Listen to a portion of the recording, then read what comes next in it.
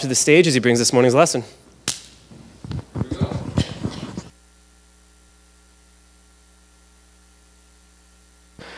So today, and this doesn't happen every week, happens a lot of weeks, but today, you know what, I was just so excited to come to church. Remember a number of months ago, maybe even last year, we actually did a sermon series called I Love Sundays. Anybody here for that? Anybody remember that, or did we sleep through it? 6 weeks, so it's hard to miss. You know what I mean? But it was kind of like, I just love getting together with God's people, being in God's house on Sunday, hearing God's word, worshiping with God's, like it's just, I love doing it. And so today I just kind of had one of those I love Sundays moments. So that's where I'm coming from. And sometimes I get up and I say to Carolyn, I don't want to go to church today. And she says, you have to go, you're the pastor. And, so it gets a little awkward, gets a little dicey. I'm completely joking. You guys have probably heard that joke before. However, I am also really excited about this series. And if you are so inclined and aren't doing anything, on Thursday nights at 7 o'clock, we have a small group, and it's here at the church, and we do sermon-based discussions on whatever sermons series we're going through. And so we just basically take that sermon, kind of recap it, and then we usually go through a number, maybe 10 or 20 other verses in the Bible that apply, and we have great discussion, and we all learn from each other, and we all share and we pray for one another. It's a great time. And so I'd love to invite you, specifically this week, if you're not doing anything, Thursdays at 7. There's some other small groups in the bulletin for you as well. And I don't want to take too much time, but I do need to set this message up because, I'll just mention this now. I feel like I'm going to make both sides of people mad at me today. So I'm just telling you, this is the way you're going to leave, okay? So get ready, okay? So there are those people who, are all into technology and love technology, and I have one of them sitting over here on my right. And so they're just all about this whole technology and cell phones and iPads and social media, everything. We're gonna cover that. But I'm actually going to make you mad today because I'm going to give you some things to live by that are biblical. All right, so get ready. You're going to be angry. And then there's some of you who, as well, that are here, and you say, "Why did I bother to come to church? I don't know what a Twitter is. I don't know what a Snapchat is. I don't care. All this stuff bugs the life out of me." And that's okay too. And you can leave mad, and I'm okay with that as well. I'm just bringing this up. This is a bit of a taboo topic. I know it's taboo at our house. Joe would always say, "Don't tell me about internet usage or how much I play my video games." It's this whole thing that there's arguments over. Nobody wants to really talk about it.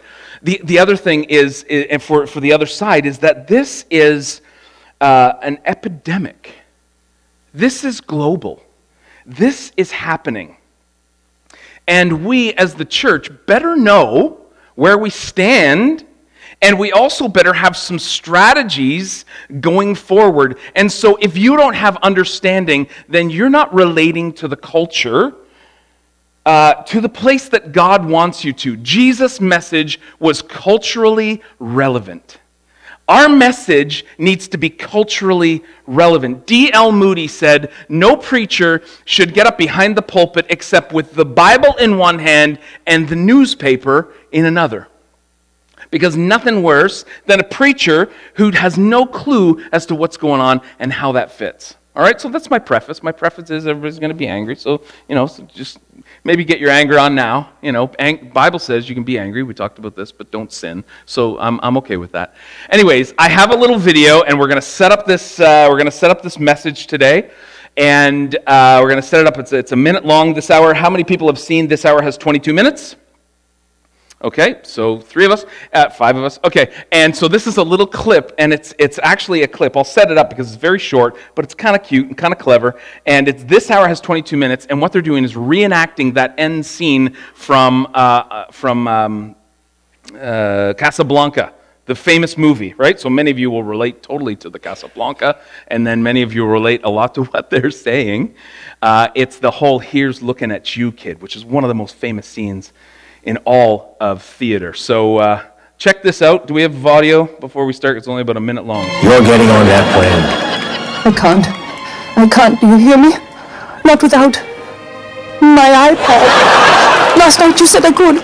Last night we said a lot of things, but the world has changed. Now you're getting on that plane where you belong. No, I'm playing Candy Crush. I've been saving up my power candies for super combos. I can't live without my iPad. I must have it. I have so many vacation pics to upload. And how are you going to log on to Instagram? That plane doesn't even have any Wi-Fi. You're saying that to make me go? I'm saying it because it's true. If you don't get on that plane, you're going to regret it. Maybe not today, maybe not tomorrow, but soon, when the new iPhone comes out. They only have the 5 here. And what about us? We'll always have Facebook. No. Here's looking at you, kid.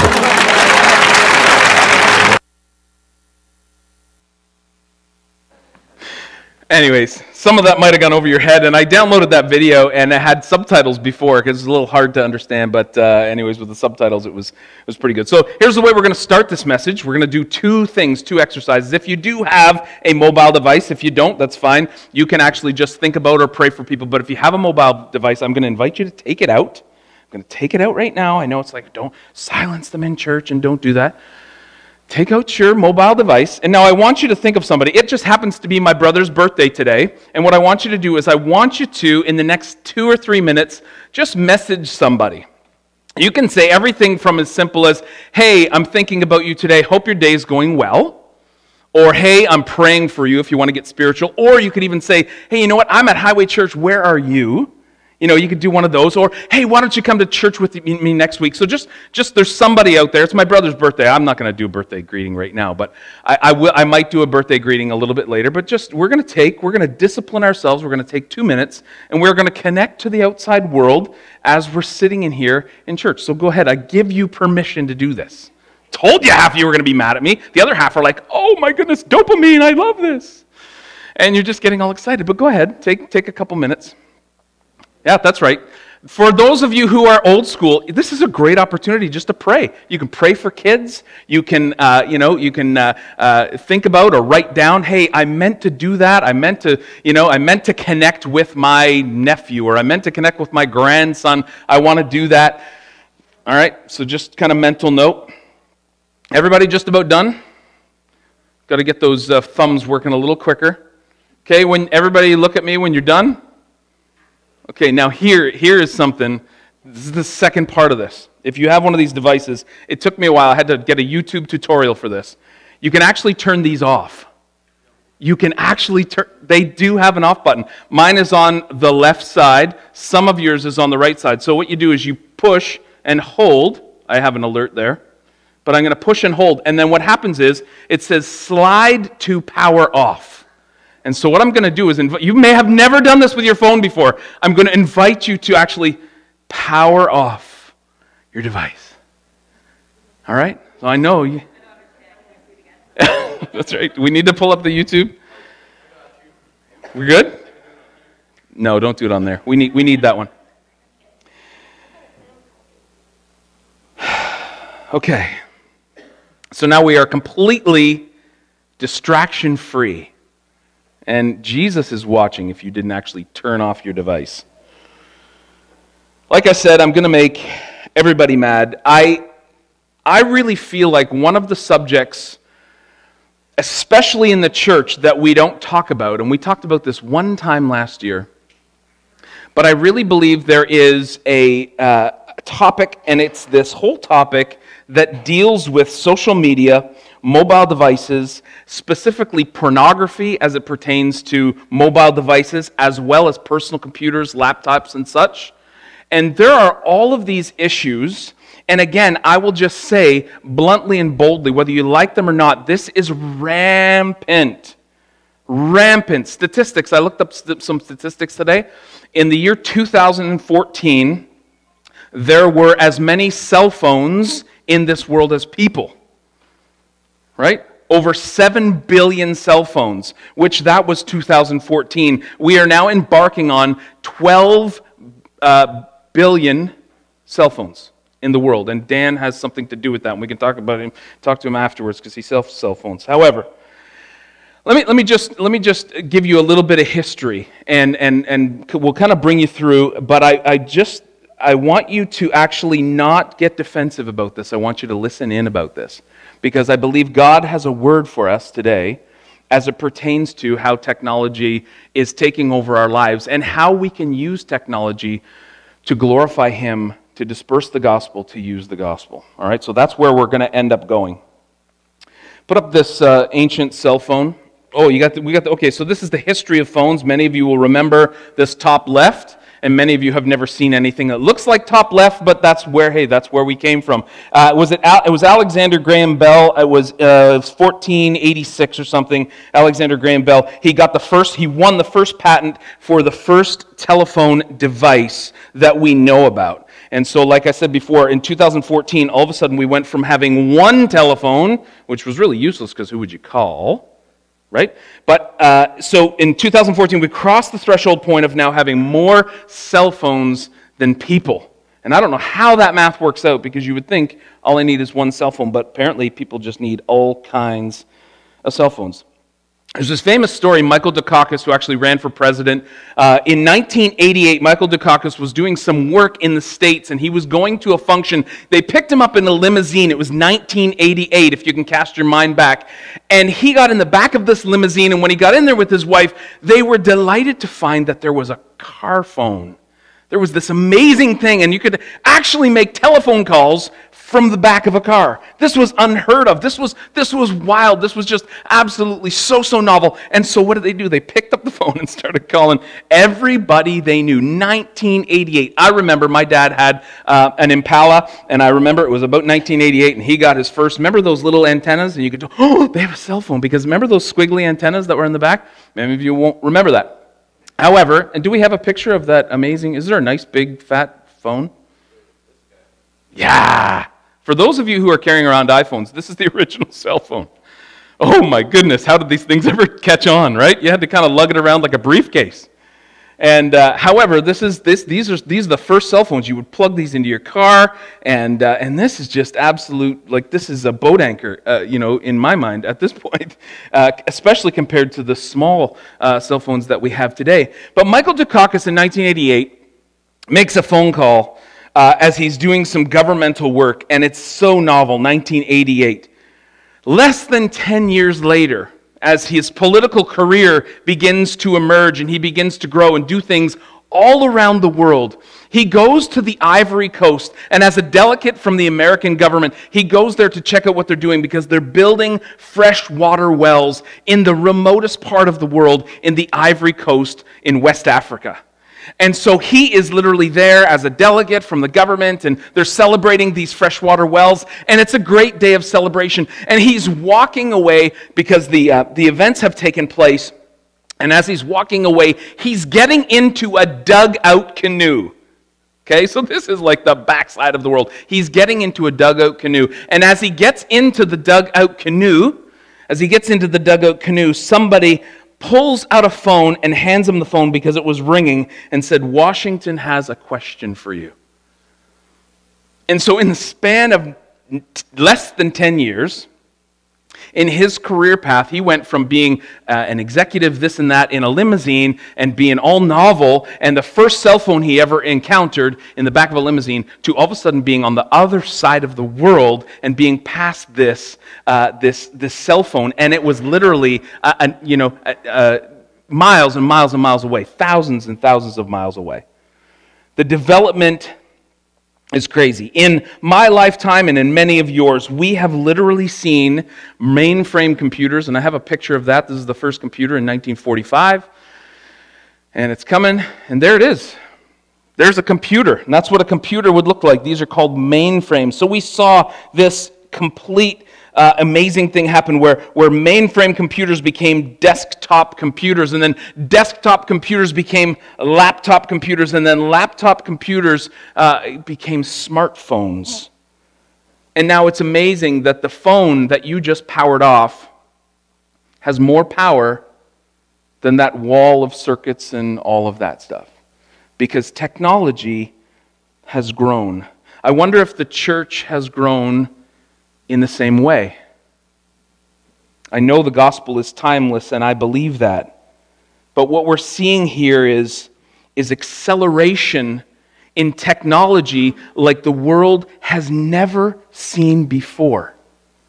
We're literally seeing where the rate of acceleration is accelerating. The rate of acceleration is accelerating. And where it took 100 years or whatever for phones to take on to this point, now all of a sudden we see Michael Dukakis go from the back of a limo to the back of a canoe, and he can basically do the same exact thing. Technology is accelerating, and it could be an alarming rate if you wanted to go down the fear road, or it could just be a thing that's happening that we could just understand and we could actually tie into because there's a power in it. And I believe the power can be used just as much for good as it can for evil. And so we got to talk about evil in just a second, but I believe it can be used for good. Anybody know what the Arab Spring was? Put up your hand if you remember the Arab Spring.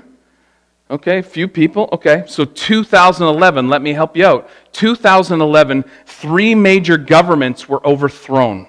Okay, in Tunisia, the government was overthrown. In Egypt, 30 years of government was overthrown. In Syria, we've seen some of the ramifications of that, but in Libya as well, Muammar Gaddafi, and many of us would know that name, who was this dictator, was overthrown. And the way they were overthrown was essentially 2 things technologically that were never available before. And so the Arab Spring, you can throw up a picture about the Arab Spring. So this is the Arab Spring. This is Tahrir Square in Egypt. And this is the celebration after they overthrew the government within a couple of weeks.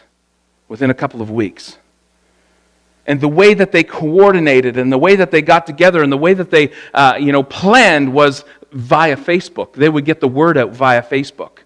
And so, of course, Mubarak, like many of us, we think, well, let's squash this thing. Let's make sure it's not there, make sure it's not working. And so he shut down the internet. As soon as he shut down the internet, not just a section of the population was on board, the entire nation was on board because they thought this guy needs to go.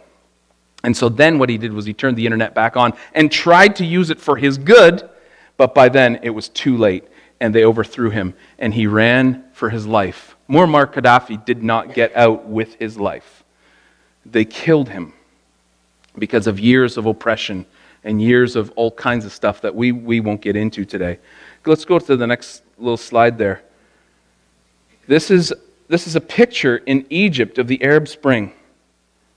And if you just take a second and just count the cell phones, and you're going, man, I'm just against all this cell phone stuff and whatever. I'm just asking you to appreciate what's happening in your world. You may never have had a conversation about this. And you'd be like, oh, I don't like technology. My mom was here, she'd be like, oh, I don't want to touch that stuff. And I'd be like, okay, cool. I'm just asking you to appreciate that governments are being overthrown. These are being tools that are used, and you can again play the one side of that. Well, this is a good thing because Mubarak had to go, or this is a bad thing, and stuff like Syria is happening. Since the Arab Spring, we've seen all kinds of unrest in Syria.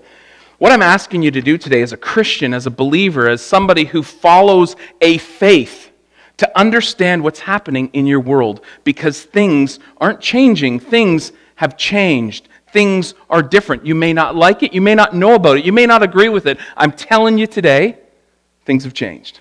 Things have changed. Interestingly, I read this book called Thank You for Being Late. And it's written by a New York Times bestselling author, Thomas Friedman. He's a global market strategist. He does all this. He's a very, very smart guy, probably one of the smartest guys that I've ever read. And he actually writes this book called Thank You for Being Late because he believes in this world of technology, this world of busyness, this world of laptops always open or iPads always on or cell phones in our hands. We never get a chance to actually take a breather. And so he would always go out and have lunch appointments for whatever. And he said invariably, people would come in and they'd be like, oh, I'm so busy and I missed the train and the taxi was late and I had to send an email, and they get all caught up in the rigors of life that they would get to him. And when they got there, they would give this sob story about being so late. What he decided was to discipline himself in those moments, to think, hey, I got a break here.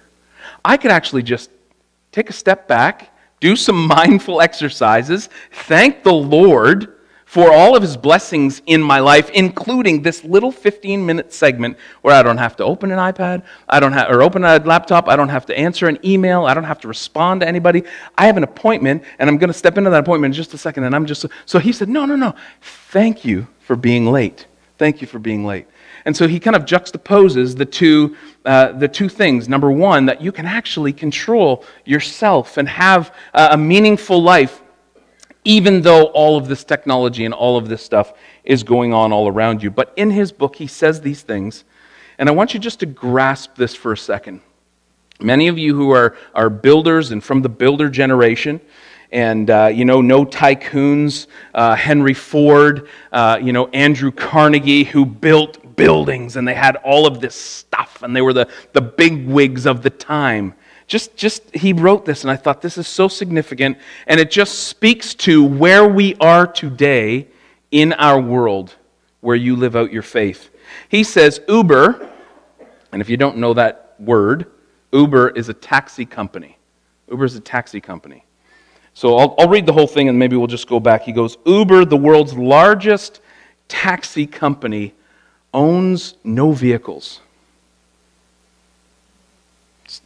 Right? Facebook, the world's most popular media owner, creates no content. Alibaba, which you might not know about, it's kind of like an Amazon, but it's somewhere else in the world, so we don't usually kind of go there. But Alibaba, the most valuable retailer, has no inventory. They have no inventory. And Airbnb, which is now the world's largest accommodation provider, more than Hilton or Best Western or any of these big companies that we know. Airbnb is the world's largest accommodation provider and owns no real estate. Like, I don't know about you, but I read through that, I'm like, what? How is that possible that a taxi company doesn't own any vehicles? Or how is it possible that a hotel chain doesn't own any real estate? And so it's this interconnectedness of the world where you just go onto your Uber app and ask somebody around to give you a ride to Toronto, and all of a sudden they show up and you go there, and it's all just happening. It's just happening all around us. It's the largest taxi company on the planet, and they don't own a single car. Airbnb, same thing. We went on vacation last year. We looked into Airbnb. We found a place. We went up to Collingwood. We stayed at we don't even know who they were. We stayed there. We paid our money through PayPal, and we left, and we cleaned up, and all that kind of stuff. We never met the people, whatever. We just got really, really good, cheap accommodation. And it was fantastic. It fit our family perfectly. Facebook, many of you are on Facebook, and we have a Highway Church Facebook page and such. Facebook, if Facebook were a country, I don't know if you know this, but if Facebook were a country, it would be the largest country in the world. It basically is the largest collection of people in the world. What actually staggers the mind is that China does not have Facebook. So of the remaining 6 billion people, there's enough people in the population of Facebook to be the largest country in the world. So why? Why is this? What is exactly happening? Because if you're like me and I'm like you and we hear this stuff, we feel like it's getting out of control. We understand that there's this acceleration, but why? Why is this actually happening? And I want to tell you this little story, and it will define it, and then we'll go into some practical stuff. We'll go into the Bible, and we'll go into some practical stuff. But there was a king who decided, and this is a fable, there was a king who decided that he wanted a specific type of game so that he could play with people and it could challenge his intellect and all of these things. And so there was a genius of a person who actually designed the game of chess. This is what they say, is the beginning of the game of chess. And so this person designs this intricate game of chess with all these moving pieces that can all move different ways. And the king is delighted. He just loves this. He's just like absolutely mesmerized by this game. And he thinks, this is the best thing. He's like, I will give you whatever you want. And so the man who designs the game actually says, I would like food for my family for the rest of my life. And he's like, okay, well, how much food is that? And he says, well, why don't we take 1 grain of rice? There's 64 spaces on a chessboard. Let's put 1 grain of rice and let's just double it for every square represented on the board. So the first square would be 1, and the second square would be 2, and then it would be 4, and then it would be 8 and 16 and so forth, and double the process. if you do that, you literally have, and I did the math kind of, 18 quintillion grains of rice, which is enough to cover India 3 feet deep. So, smart guy creating the board, but smart guy also providing for his family. But don't miss the principle. The principle is this: there's something called exponential growth. And exponential growth is why acceleration, the rate of acceleration, is accelerating. And that's the world you live in. And so there's this little graph that's right here, and this is why I think this is taboo, and this is why I think our church should be talking about it, and this is why I think we should actually have a conversation about it, because we are becoming irrelevant really, really quickly. And it's important we don't become irrelevant. I'm not willing to throw anything out. All I'm saying is, as a people, we need to understand this. We need to understand this. So this is a graph that was actually made by a guy named Eric Teller. And this is Eric Teller's graph. And so essentially what he shows at the bottom, this would be like bow and arrow down at the bottom. And then, technology builds on technology, stands on technology shoulders. And all of a sudden you get a mainframe computer, and then they condense that down and you get a microchip, and they make that more efficient and more efficient and more efficient. And all of those efficiencies, all of those things build on each other until you get to the place where we are here. Two things I find scary about that. Number one, for the longest time, we could adapt. We were okay. We were, okay, well, I got a phone. Well, he got a phone. Well, we got a TV. Yeah, we got a color TV. Okay, yeah, we're keeping a VCR. We can watch movies in our home. Oh, my goodness. What's, radios and all of these things. And so we're just kind of like, we're loving life because technology is actually helping us. Technology is actually entertaining us. It's feeding our souls. It's giving us family time. It's doing all of those things. And all of a sudden, there's this hockey stick moment where technology passes the rate of our ability to adapt. And all of a sudden, technology has left us in the dust. And I think, in many ways, that's where we are. So that's the first scary part, is I think we are actually beyond where we should be adapting. The second scary thing is, and this is, I'll bring you back to the chessboard.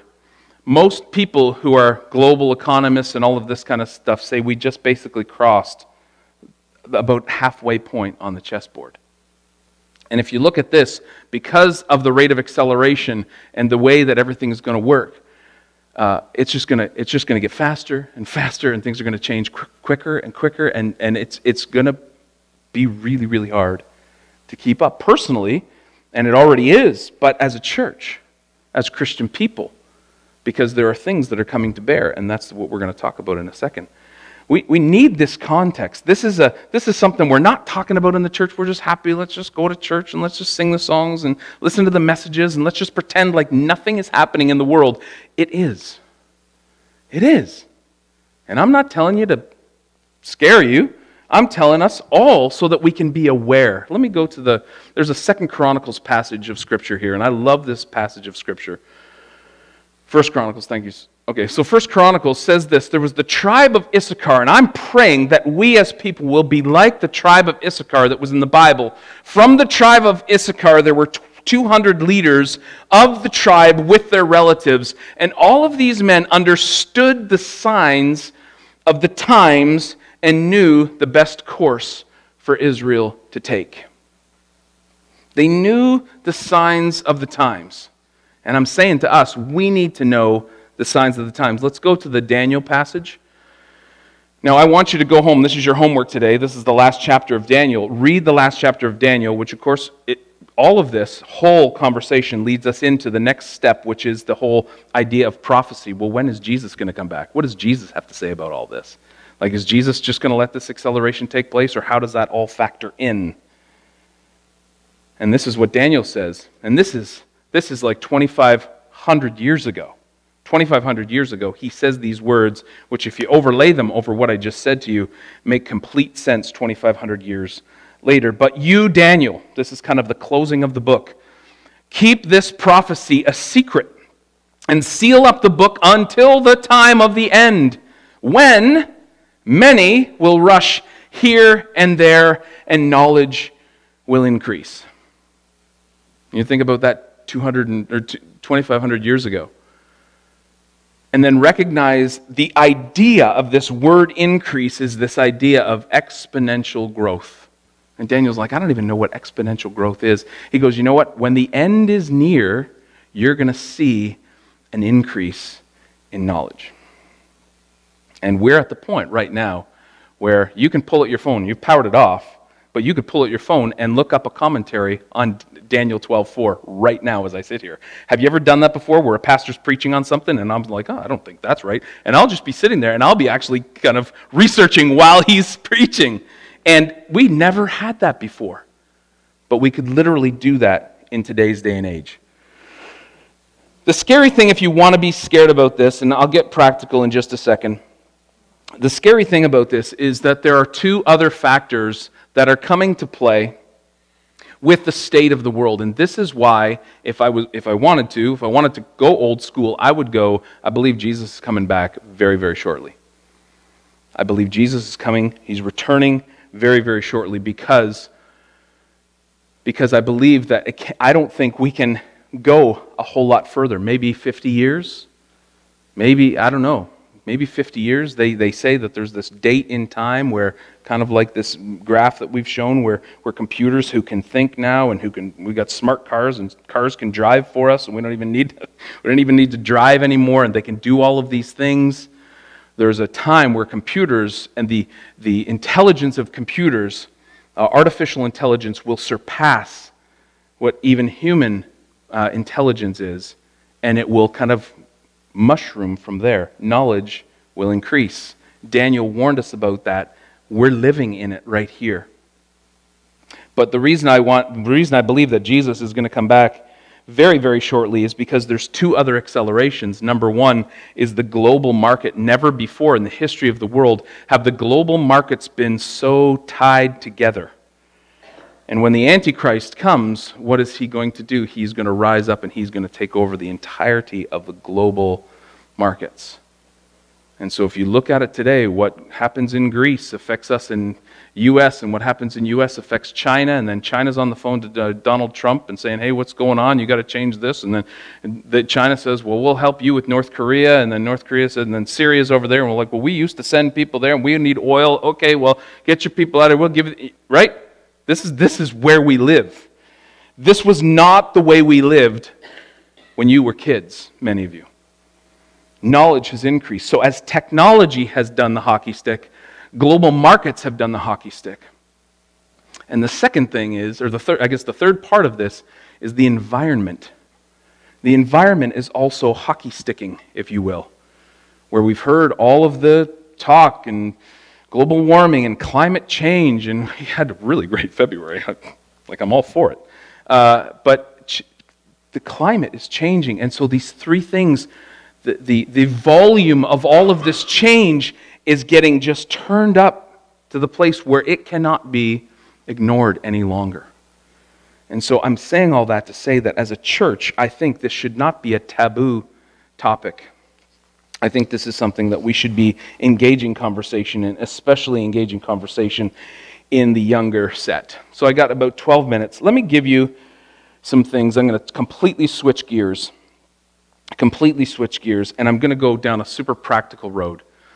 And this is something that I just want to share with you, and if you take it and you can use it, and you can live by it, and it can help you with regard to walking through your life and glorifying God in your technology, then so be it. There may be some kids in your life, there may be some grandkids in your life, who they haven't even had a conversation about what to do with regard to technology and how to handle that kind of stuff. And so I want to talk about three specific things. So you guys all ready for that? I told you were going to be mad at me by the end of this. So the second part are going to be mad at me now. And all the other people are going to start amening. So here, let's just get practical for a second, and I just want to quickly go through these. I want to address three things where it's so important, it's so vital as Christians that we can glorify God in these three things that are taking over the world. And those three things are, number one is social media. Social media is overtaking the world. It just is. Number two is pornography, because pornography is overtaking the world. You know, pornography, they used to say that pornography was the biggest thing on the internet. They said that 75% of the internet was pornographic material. So I don't know if that's true or not. That's just what I heard. But the idea is, I said social media first because social media has overtaken pornography as the number one thing that people do on the internet. So you got social media, then you got pornography, and then the third thing is, if we're going to carry these devices around in our pockets, and we're going to have them, and we're going to be flipping them open every chance we get, every dull moment, every waking moment, we need to know how to handle them. We need to actually have some ground rules, and so that's what I want to talk about. And so let's just go through these really quickly. So social media, 7 practical rules, and I have them listed here for you. You can write them down if you want. And I just go through them, and I know I'm not supposed to, it's not really seeker sensitive to say don't. I should have said do, but they just came out like this. Anyways, number 1 is don't covet. You know, if you're on Facebook, and for those of you who are not, don't go on social media, just hang on for a second, and we're going to loop back around. But if you are on social media, this is one of the hardest things to overcome is coveting, because you're coveting people. Well, how come they have so many friends? Or how come they have so many followers? Or how come their platform is so big? Or they have a business in this. Well, how come their business is going really well in this? And you start to kind of covet. And isn't one of the 10 commandments not to covet? Well, Facebook is a coveting machine. So when you open up Facebook, you need to have the armor of God on, where you're just like, I'm just going to observe. I'm not going to kind of step into this, but I'm just going to observe. You have to not covet. You have to actually make a conscious decision when you see other people succeeding or other people doing things that you're not coveting. And we're going to talk about that in comparison in a second. But the second thing is this: don't vent. Please don't vent. Anybody have the friend that vents? Nobody has the friend who vents. I have a number of friends who vent. It's awful. One time I had to watch, it's like watching a train crash. I watched a 55-year-old man have a debate on Facebook with a 13-year-old kid and get schooled. And it's just awful. It's just like when you got all your opinions out there and you're ranting and raving, it never comes out the way you want it to. Don't vent. Don't do it. Private message, telephone call, sit down with coffee. That's the way you handle problems. You don't vent on Facebook. Number 3 is don't compare. I love this line. I've heard it many times. I'll just steal it and use it. Don't compare someone else's highlight reel with your reality. And oftentimes you'll see people off in the Bermudas, or they'll be in the the Bahamas, or they'll be in Hawaii and stuff, and you're like sitting there and you're sick, you got a fever of 104, and you're like, what is wrong with my life? I see them and they get to go to Hawaii. I've never been to Hawaii before. And you start to compare and you're like, what is wrong with me? And you shut your computer down and you're filled with this almost sick feeling because you feel like you don't amount to anything. Meanwhile, they saved up for 20 years to go to Hawaii. You don't know the backstory. Don't compare yourself. The fourth thing is don't waste your time. They say the new statistics are 3.5 hours on social media per day. 3.5. Now, if it were me, I'm like, well, that's not a bad statistic, because they used to say that about TV. And when I was a kid, I watched at least 3 or 4 hours of TV a day. So it's not quite as bad. But here's the thing. When you go to social media, go with a purpose.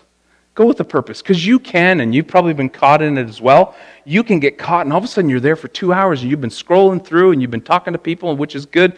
But, you can actually waste your life sitting in front of social media, responding to stuff. So don't waste your time. Number 5 is don't keep secrets. They say that 1 in 5 divorces now, or 1 in 5 times of infidelity start on Facebook or social media. 1 in 5. 1 in 5. In divorce cases now, lawyers are seeing Facebook come up 1 in 3 times. When there's a divorce happening, well, what happened? Oh, well, he met with her and da-da-da-da. Oh, and where did you meet? Oh, we met on Facebook and we started a conversation. 1 in 3. 1 in 3. You can't keep secrets. If you have a spouse, if you have kids, they can't keep secrets from you. There needs to be this level of openness so that you can have each other's back. You know why? Because you're going to go down the toilet if you allow secrets to be kept and just kind of live in this world where you think, nobody else will ever find out. Let me emphasize the word to you: social media. Social media. So important to get that in your head. Don't keep secrets. Number 6 is don't be distracted, and we're going to talk about that with devices in a second. With regard to distracted driving, and texting is now beaten, drunk driving 100%, and more people are dying and having car accidents because they're texting and driving. So don't be distracted. But the distracted is this, and we all have those friends as well who have every alert that's going on their phone.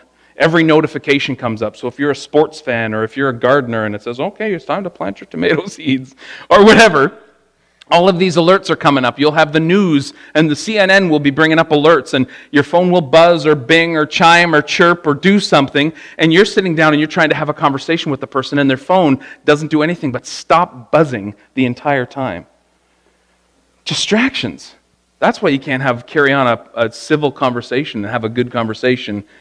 Don't be distracted. We're going to talk about it. Turn all of those things off. Again, you're trying to focus on something. Alerts will happen. People will start texting, and it's almost impossible to keep your focus. The 7th thing is this: don't be a poor reflection of Christ. And I think this is the be-all and end-all. And both of us. I know people who are Christian people who post things on Facebook, and I shudder. I don't feel like it's my place sometimes to step in there, but I'm just like, how can you... everybody on your feed knows that you're a believer, and then you're posting XYZ, and it might have been the greatest thing that you ever were involved in. But as you're involved in that, all of the people who you are connected with in a faith community are seeing this, but also all the people who are not connected to a faith community are seeing this. And they have these thoughts of, hey, this is what a Christian looks like, and this is what a Christian lives like, and then they see your Facebook feed, and it's two separate things. You have to watch your reflection of Christ. Okay, so let's talk about pornography for a second. Let me just bring up this scripture, 2 Timothy 2:22. So I'm actually not even going to give you a list of things because I think this is really easy to remember. And they say that around 90 to 95% of men struggle with pornography. I will raise my hand to say that there was a time when I struggled with pornography, and I did all of the steps that I'm about to tell you about and have overcome the struggle with the addiction of pornography. And so it is possible. It's not something that once it gets its hook into you, it's you're caught and you're stuck forever. But I want to just say that we can't, just dismiss the fact that people are hooked on pornography. That people are viewing pornography on a regular basis. And all of the studies, I don't even have time to go into all of the studies that say what a killer pornography is. Satan comes to steal, kill, and destroy, and I would say that Satan's biggest tool right now is pornography. And again, we don't talk about this in the church, and I don't know why, and that's why we're having this conversation, because I think, gosh, we could get up here and I could preach a message that you've all heard 20 times, or we could actually talk about something that's real and something that's happening in our lives. And this is the verse that I find freedom in when I think about pornography and involvement in pornography. This is Paul talking to Timothy, and incidentally, this is Paul's final letter, which doesn't really have a context, but this is a specific thing where Paul is at the end of his life, and he's kind of talking to and mentoring Timothy, and he says, "Run from anything that stimulates youthful lusts. Instead, pursue or run to righteous living, faithfulness, love, and peace, and enjoy the companionship of those who call on the Lord with pure hearts." So as we go from this topic and as we kind of move on, I want you to recognize, and you can go to this, it's really easy, 2 Timothy 2:22, easy reference. You can look it up anytime. What did it say again? I don't know. I want to look at it. 2 Timothy 2:22. All you got to do is memorize the address. There's 3 things. Number 1 is you run from. You gotta run from. Remember the story of Joseph? The Potiphar's wife was all after him and all trying to seduce him and all da-da-da-da-da. And what did he do? He knew immediately, I know what I gotta do. There's a strategy in my mind that when this situation takes place, I am going to run as far and as fast away from this as I possibly can. And so we have to run. We have to actually act in the moment. You can picture yourself visually fleeing or mentally fleeing. But the other thing for this, and I will just say, men, you know what? This is what we did in our home going back a number of years ago, is we had an internet safety program that was on our computer. And my wife was the only one who had the password, and my wife was the only one who set all of the things, and we just deferred to her and just said, okay, well, it's, you're really the only one who can be trusted here, so we will just give you the keys to the kingdom, and you can do whatever you want. And so if you're a man in this room, I would suggest and submit to you that that's probably the best step for you to take, because you just made the running really easy. You know what I'm saying? You made the running really easy. You're running away from temptation. You're removing all of those things that will tempt you. And then you run to. And it doesn't matter what the issue is here, because we have a hard time to run toward righteousness and run toward faith and run toward love and run toward peace. And so, there can be 100 things that could cause us to run toward them. They could be any involvement. As men, I'm talking specifically to men because I think men have a harder time with this, a tougher time, but we need to run toward things that matter and things that have meaning and things that will bring life. And pornography is not one of those things. So run from pornography, run to these things, and you can't do it alone. You can't do it alone. One of the best small groups that I ever had was a men's small group where we started out. We branched off after that. We specifically, nailed this whole idea of pornography. And we just basically went through I think 3 or 4 books, and we had each other's back. And we fell, and we had hard times, and but we walked through it. And this scripture verse says, you have to enjoy the companionship of those who call on the Lord with pure hearts.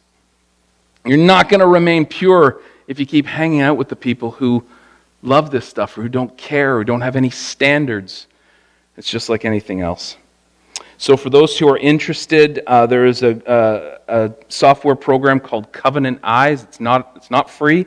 Most of these software packages are not free, but I would say that's a specifically Christian-based accountability software that you can install on your computer, on your phone, or on your tablet. And so I would say just investigate that. It's called Covenant Eyes, out of Job, who said, I've made a covenant with my eyes that I will not look upon a woman lustfully.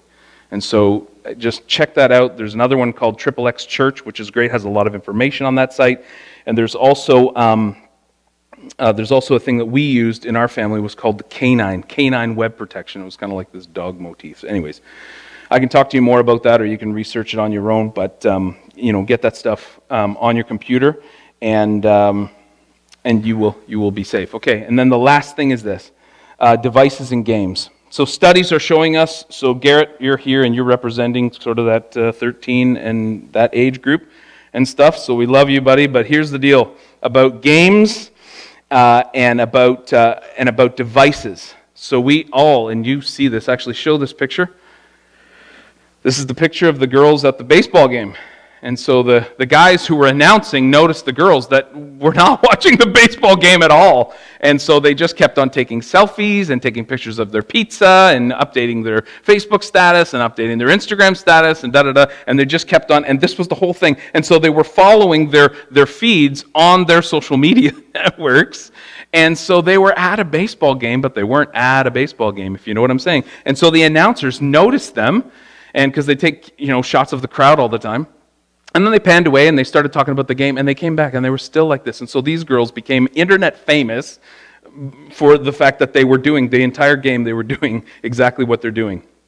8 girls-ish there, and at one point or another, all of them are completely just on their phones and not in their moment, not in the moment. So we see kids like this all the time. Garrett, kids who are doing this kind of thing are becoming less intelligent. One of the massive things is focus. Kids cannot focus anymore. And I don't know about you, but I feel like, and I've been engaging with technology for a while, I feel like my focus has gone. They say that, and I don't know if this is true, I'm just going to throw it out there. They say that the average focus or attention span of a person in the 21st century now is less than a goldfish. So a goldfish is 8 seconds. A gold, can swim around the bowl and go, hey, I'm here. And then all of a sudden in 8 seconds, it's a brand new bowl. And so, for humans, they're saying 7 seconds. They're mapping it at 7 seconds. And so it's because we are just constantly flipping through and something else grabs our attention. All these notifications are coming up. All of this, the statistics are saying that staring at a screen for these long periods of time, involved in these kinds of things, and gaming, not only is leading to depression, massive depression, but it's also leading to, obviously, addiction and violence. And it's like get off the game, and then all of a sudden you see this person come out that you never knew existed. And so, the violence is insane. And so I have 7 here as well with regard to devices. And so this is it. So practical rules for devices and games. Number 1, if you're on your device, have one conversation. So don't be texting somebody while you're talking to somebody. Have one conversation. That will help. Number 2 is turn off all notifications. If you're doing your homework at home and there's constant texting coming and there's constant this and constant that and a news report and an update and a this and that, you're never going to focus on your homework. Number 3 is make a scheduled time so you can limit use. So this happens with games. Just like anything else, you schedule, I'm going to do this from here to here.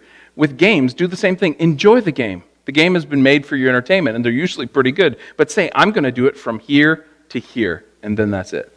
And number 4 is this, don't text and drive. And again, we already talked about this, that this is just killing kids all over the world. Number 5, we talked about this in the other part, that there should be no secrets in terms of your device and your mobile phone or your tablet or whatever. Number 6 is, hey, guess what? Maybe pursue some other interests. You can go hiking, you can canoe, you can learn an instrument, you can do all kinds of things that don't involve the device. As soon as you get in there, it's like this vortex that sucks you in and won't let you go. There are so many things that we can still explore. And so for those of you who are maybe feeling the nudge that you are gripped by your device or by any one of those things, I'm going to challenge you, and the simple challenge would be to unplug for 1 hour a day. And that doesn't mean, well, I'm just going to throw it away and just do whatever. No, I'm actually challenging you to turn your phone off, like we just did. You learned how to power it down today. So you can power down the phone, and you can go do something intentionally. The other day, I'll tell you this one little testimony. The other day, I was at church, and it had been a long day, and I did a lot of research and stuff like that. And I came home, and I wasn't really super tired physically, but mentally, I was just exhausted. And the mental exhaustion wasn't this kind of like I just need to lay down and have a sleep. It wasn't that. It was just this headache. It was just my brain was buzzing. Anybody ever have that in your brain? It's just like anxiety or something. And I literally, because my wife is a walker, I gotta keep up with my wife. She's always walking, so I'm driving home and I'm trying to get rid of this headache. And I know that if I just get some air and go for a walk, the headache will go away. And sure enough, you know what? All I needed to do was just go out for a walk with my wife. And with 40 minutes later, I got some air in my lungs, got some air in my head, and all of a sudden the headache just completely went away. And so this is so important to know. That, hey, all this stuff's taken over the world, but we can control it. We can be the masters of it. And then let me read this last scripture. If you're going to live by the power of the Holy Spirit, the Bible says the Holy Spirit produces this kind of fruit in our lives: love and joy and peace, patience, which would go to, video games and those kinds of things, kindness, goodness, faithfulness, gentleness and self-control. And that's what I'm trying to get at, is that these things are ubiquitous. They're taking over the world. There's all kinds of advancements. There's great stuff that we can do. We can connect with grandkids. We can do all kinds of amazing things with these things. But we need to be self-controlled. And we need to let the Lord be the Lord of our technology as much as He's the Lord of our own heart. Amen? Amen. I know it's been a bit of a run-on sentence, but let me just end with this one last thought, and then we'll pray. The year was 1468. 1468. Johannes Gutenberg invented the printing press. The printing press. The first thing Johannes Gutenberg printed was the Bible. This began what is known now as, we look back on, because it created exponential growth that the world had never seen before. Not everybody could have a Bible. This was crazy. You mean I can own, I can hold, I can actually read and think about the Bible and all kinds of other books that were printed on this printing press? It changed the course of history We look back on it, and now we call it the Reformation, where the world was literally reformed. We're literally sitting in and taking part of technology that was based in that one move. I preached a sermon about 3 or 4 years ago, and I said, could it be that we're standing on the precipice of a brand new Reformation? And I don't think we're standing on the precipice of it anymore. I think we're like waist deep in this stuff. And so my thought is if Gutenberg can use the printing press to print Bibles and they go around the world so that the Bible is the #1 best-selling book in the world, we as Christian believers, we as faith-based community can use technology, whatever it is, can use technological advancement for whatever it is, and embrace it and let it glorify God until Jesus comes back. And I think that's the stance that we should have on a topic that we're not talking about too much. You with me? Amen. Let's pray. God, these are challenging times. These are unprecedented times.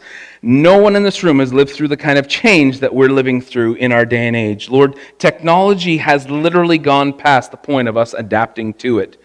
And Lord, we still believe in the eternal truths of Christ and His Lordship. We still believe in the eternal truth of the Word of God. We still believe in all of those. Nothing in that has changed.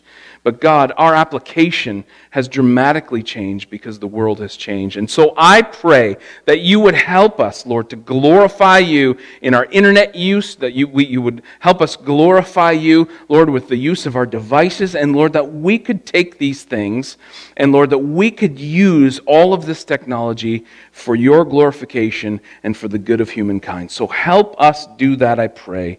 In Jesus' name, amen.